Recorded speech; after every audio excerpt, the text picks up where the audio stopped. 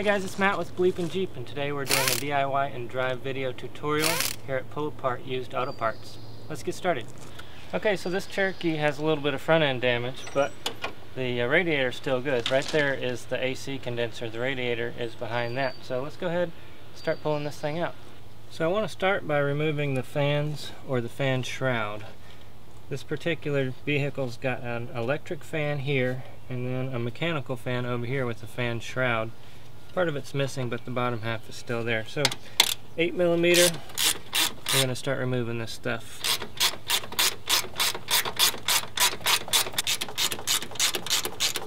Now pull the reservoir line out of the way, set it aside, and the electric fan has this clip, so we need to disconnect that. When you have one of these little red tabs, the red tab goes over. Alright, then you should be able to press here and pull that apart. Then go ahead and take your fan out.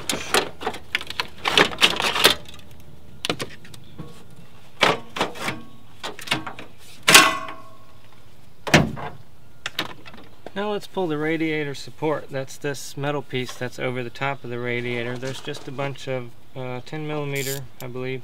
Yep, 10mm nuts and bolts on the top of this thing.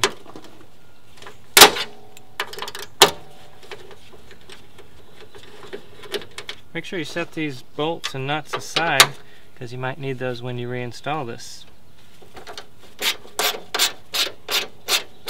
So there's a couple of nuts and bolts on the back side too of this support, so we're going to remove those. And then we're also going to remove some nuts that are holding the front piece on, so we're going to remove those from back here along the edge.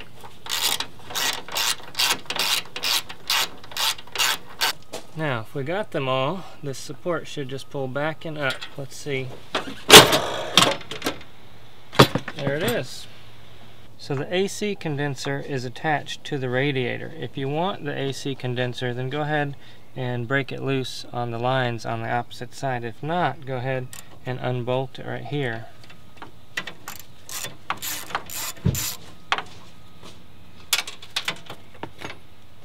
Now on either side of the radiator you're going to have a radiator hose, the top one and the bottom one.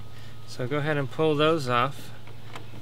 You just pinch this little clip, pull it back,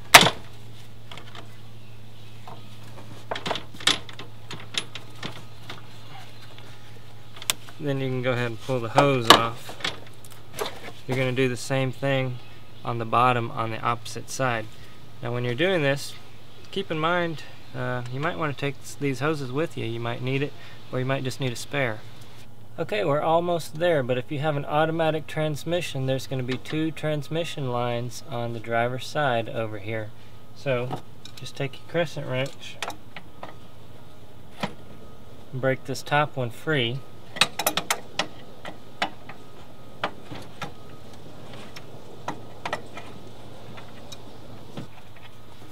Okay, now the bottom transmission line is a little more tricky. You'll either need to have the specialty tool to unlock that quick connector, or you can just cut the line.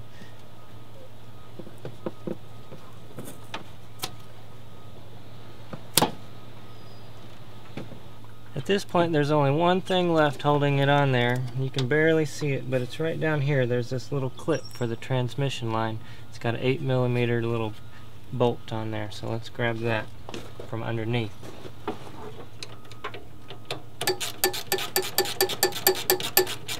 Now if we did everything right, it should be free to come on out. Let's check.